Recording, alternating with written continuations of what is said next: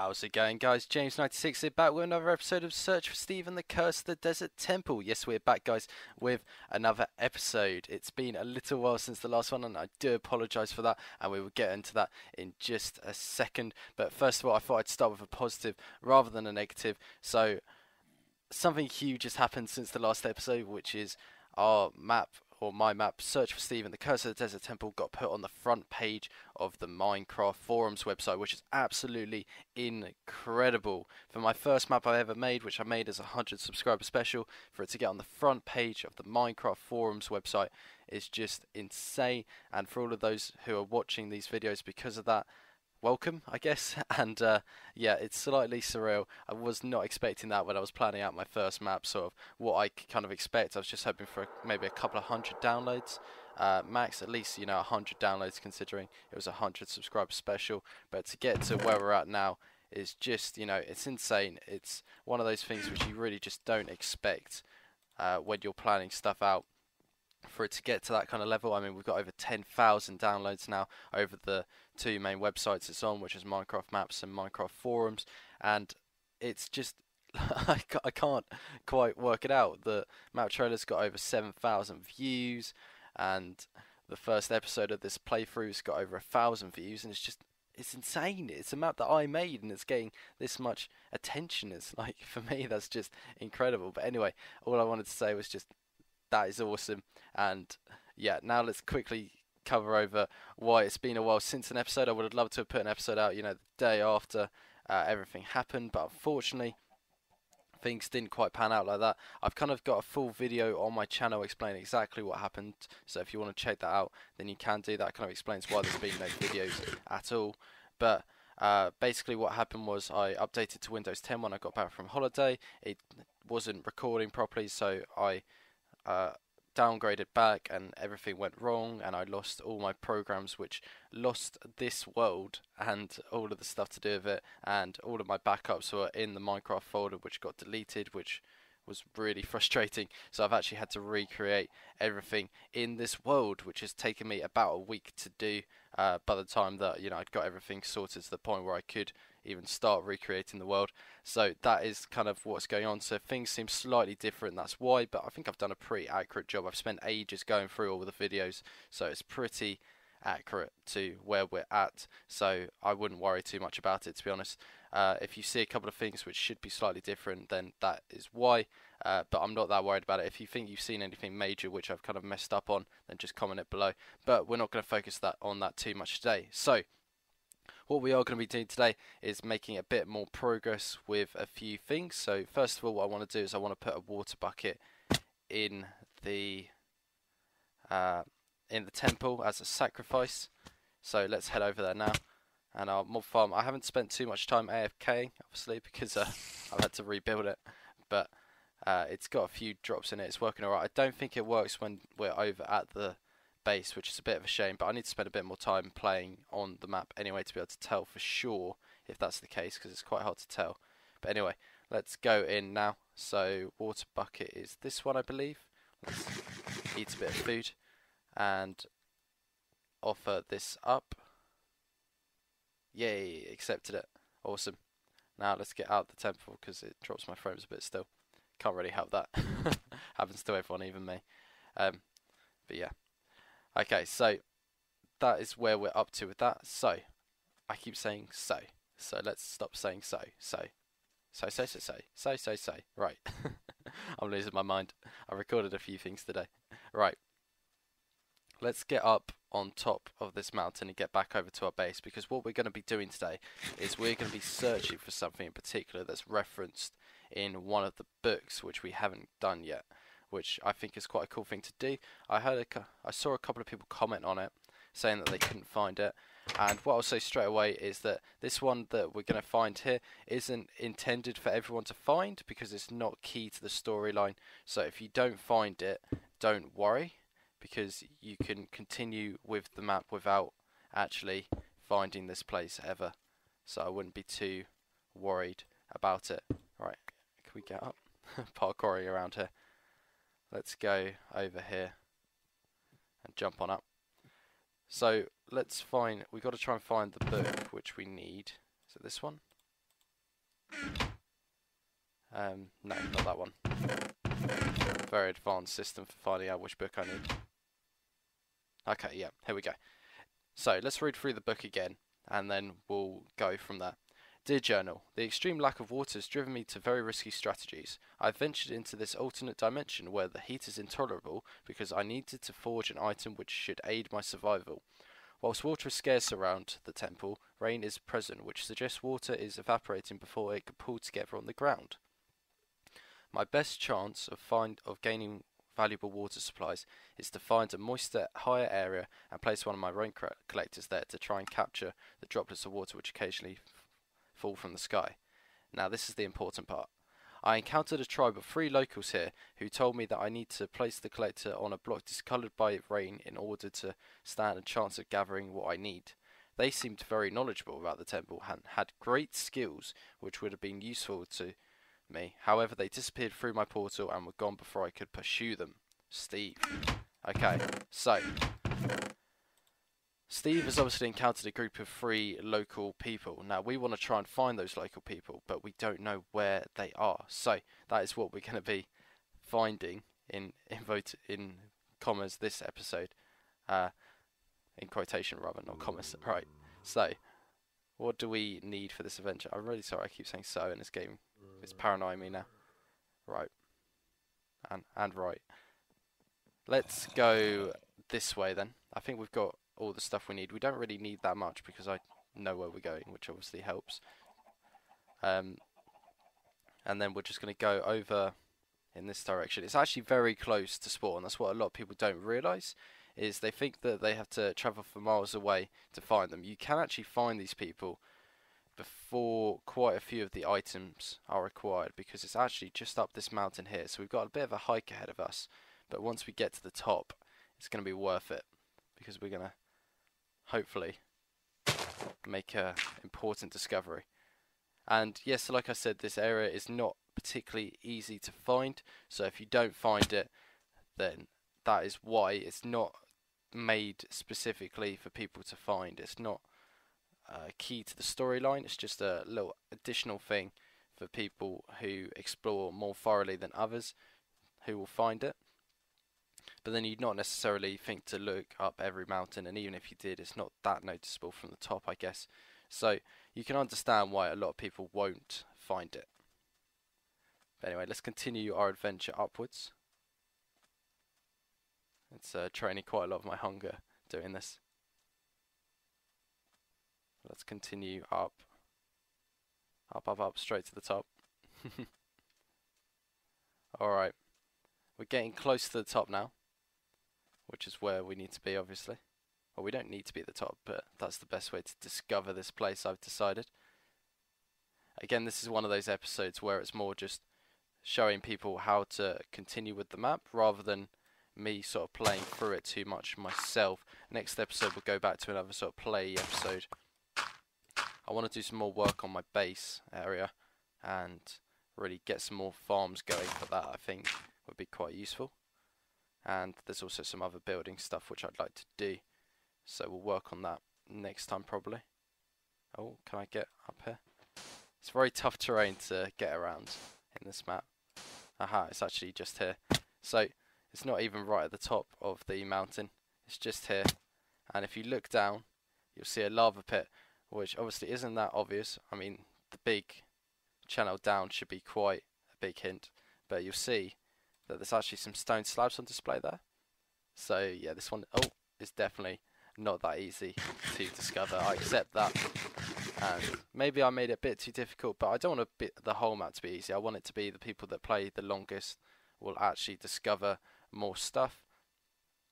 And if we just jump down here, and here we are. So I see 1, 2, 3 villages down here. Okay, let's try and get across to them. I guess if we just dig down around here, we'll get to them. Haven't actually planned this part out too much. I was thinking, how on earth are people going to save these guys? Because it's not a particularly pleasant environment, I guess is the best way to describe it.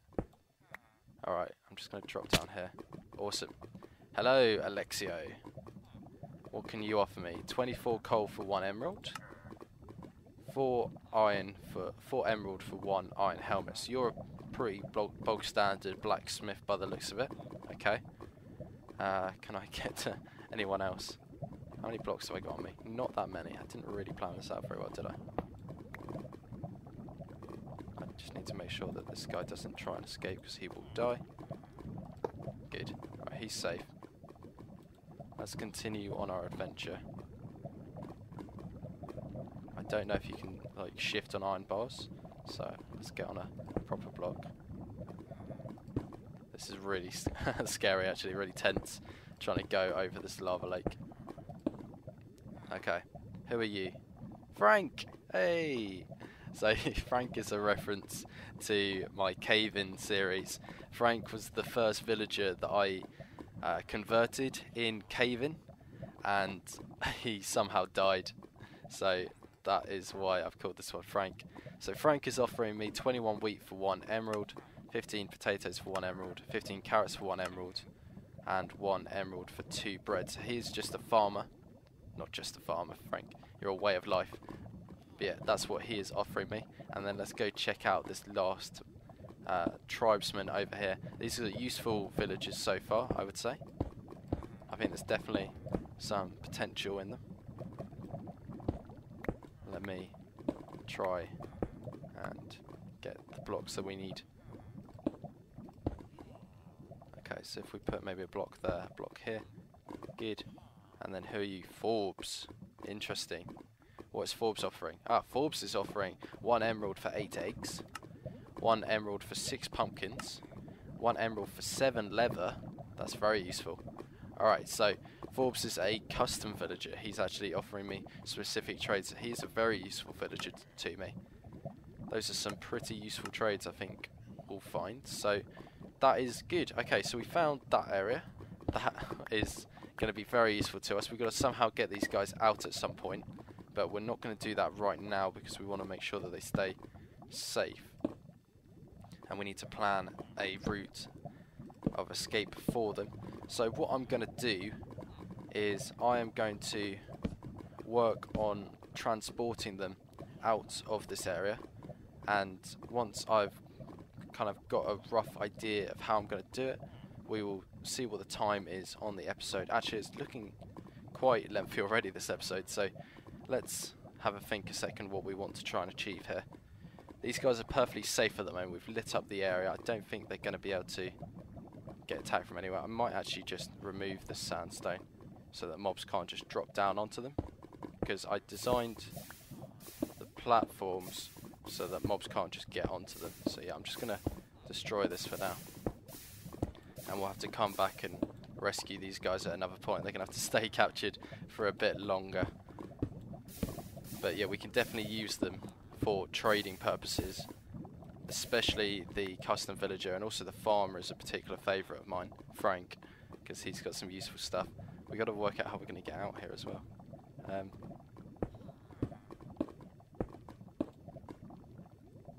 Parkour, good. Okay, we made it. Right, let's try and work our way out. And I'm going to work my way out, and I will see you in a sec. Okay, so we've got a bit more time than I thought, so we're going to go for the great escape here. We're going to try and dig these guys to freedom. Let me just break that as well, because for some reason I don't trust it.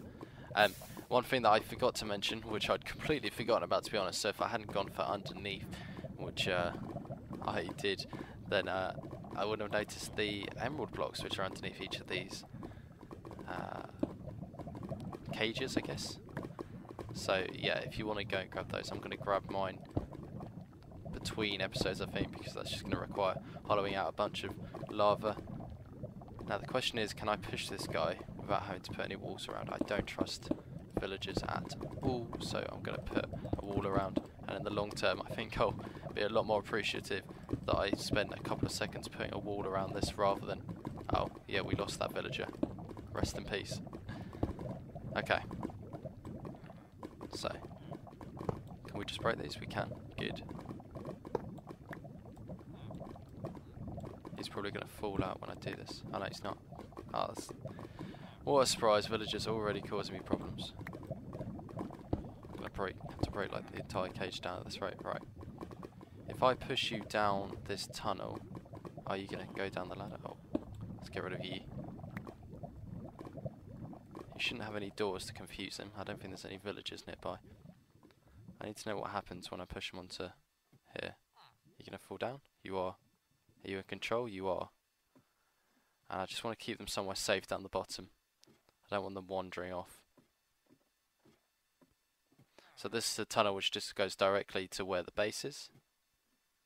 Okay, he made it down to the bottom. That's good. So if we just kind of wall off here and wall off there, then they should be perfectly safe. So that's one down. We've got 2 to go. This should be a fairly simple operation, hopefully. Operation Save the Villagers. But we'll have to say, well, Tribesmen, as I should say. Come on, James, stick to your storyline. Right, okay. 1 down. Where's the next one? Over here. Let's head off. Go at a diagonal, maybe. Across the lava. It's a really cool area. I might actually build something in here at some point. Probably don't want to destroy too much of the lava. It's too late to worry about that. We can always just go to the nether to replenish the lava. Because it's only the surface layer that's had the issue. But yeah, I might actually build something in here in the future. So we're going to need to bring our guardrails around as well. They're going to keep these guys from dying on me. Need to make sure I line it up properly as well and don't like leave a gap for myself and or a villager to fall down. Let's break these iron bars then. Get at the villager. Okay, hopefully he's standing in the middle. No, once again. They seem to not like standing in the middle. Go on, Frank. Alright, I'm not going to let you die this time, Frank. I'll be very disappointed if you die. Oh, Frank. There we go. It's not your fault, Frank. It was my fault. Go on, go through. Good. Okay. Nice and quick now. Just go down the hole. Okay, have fun. I'm just going to assume that he made it. Probably a bad idea, especially with one named Frank. They tend to cause the most problems. Right, this last one's going to be slightly more difficult because it's very low down. Damn map maker making my life more difficult than it needs to be. Oh wait. Still not quite over the fact that I obviously made the map. Right. That looks good enough to me. Just like so, I guess. Diagonal all the way. It is.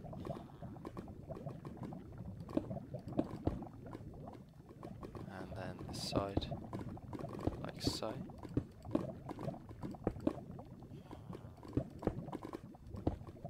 Good. Okay. It's a bit narrow where they can get out from. Guess that's not necessarily a bad thing. What's the odds this guy just decides to charge off somewhere? Not very high. In fact, it's the complete opposite, where I can't get him out of the damp corner. To be fair, he's probably a bit scared. Probably doesn't know my language, and I'm trying to help.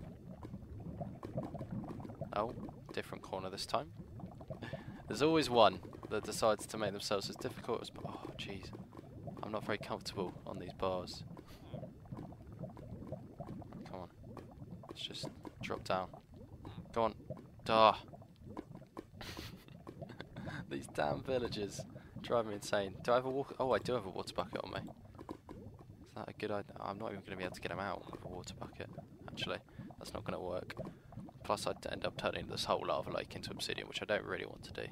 Especially since I just said I'd be interested in building on it. Right. Let's try breaking this block. Just push him. Good, okay. Now, as long as I haven't messed up anywhere.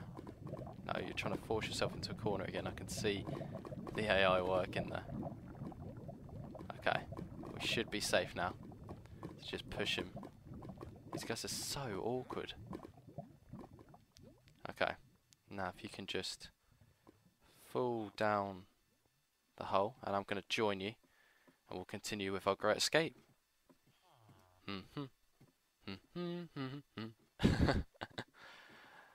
Alright, I'm pretty much out of food as well. I think I'm on rotten flesh. That's all I've got left.